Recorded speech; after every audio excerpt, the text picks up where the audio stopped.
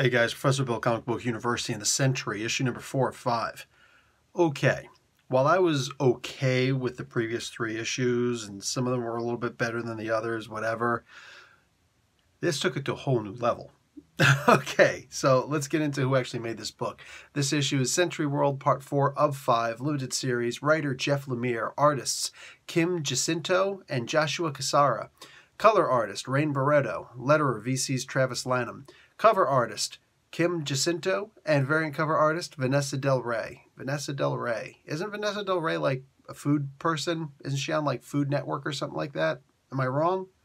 Am I wrong? Is she double dipping? Because double dipping is probably perfect for the Food Network. Unless you're George Costanza. Anyway, the Sentry was created by Paul Jenkins and Jay Lee. So this, man, Billy's trying to manipulate Cranio in the worst way. And in the end, Bob and the Sentry are separated, but they've switched worlds. So Sentry's out in the real Earth 616 world, and Bob is in the, the Sentry world, basically. And they're trying to figure all these things out. I love Tony Stark in this because he's typically the big jerk. And this guy who's just way smarter than all of us has the emotional maturity of a fish stick and the common sense of a squirt of tartar sauce. So he basically says to Misty Knight, okay, I'm going to go after him in my full suit of Hulkbuster armor, and I'm going to talk to him. Bruh, I ain't talking.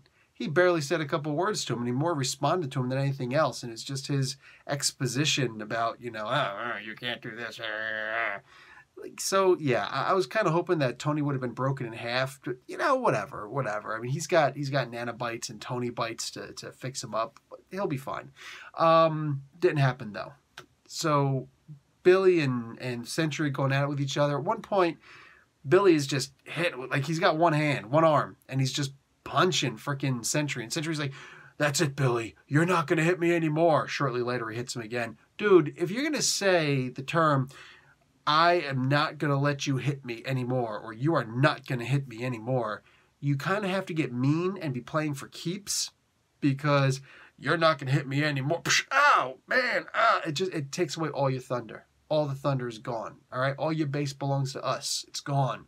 So that was a little bit disappointing. But that said, Bob, in the meantime, isn't screwing around either. He's getting past Cranio, and he goes up and he starts talking to dun dun dun, the Void. Oh yes, you saw this. You saw this coming. You saw this coming. I didn't see this coming. But he goes and he talks to the Void, and the Void in this looks like the Darkness from over in, like, what is that? Epic Comics? What brand used to always put out the Darkness? First time I heard of the Darkness was actually in a video game. I played this video game called The Darkness. I owned it. It was really cheap, and I didn't know why, because it's a freaking amazing video game. I wish I could get my hands on that game again. I stopped and I just watched as much of To Kill a Mockingbird as they would let me watch, and then it just stopped. I'm like, that's actually not cool, because I was hoping to watch the entirety of To Kill a Mockingbird. That happened in the video game. So anyway, looks like the Darkness, and just like, I think that instead of keeping you at bay, I should have just embraced you in all 3 versions of us and everything that we are. So Sentry and Bob and the Void. And they form, and what happens? His suit turns red. That's really it. We don't know what else happens, because that's really where the comic book ends. The next issue actually shows him in the yellow, regular standard blue and yellow suit, going after whatever. I hope he's not going to have a red suit. I kind of like the original suit. It's up on there. I actually like the regular suit, because that's a cool suit right there. In the interim, this was a really solid issue. Try to find a flaw with this issue. Go ahead. I'll wait. You could have paused it. Done. You couldn't find a flaw, right? Because it was a freaking awesome issue. That being said, I'm really hoping that Jeff Lemire sticks the hell out of the ending. And I'm really hoping that Tony Stark gets a good punch across the cheese. Because just, oh my God. Like, if he lost a tooth, all right? It doesn't have to be permanent. It can be fake. You can get a little fake tooth up in there. But the point is, I would like him to at least lose a tooth with a punch in the face. Just quick little tab, quick little tap to the grill. Dip! Because, oh man, love hating Tony Stark. That being said, solid comic book. I would definitely recommend getting it. Can you tell I enjoyed it?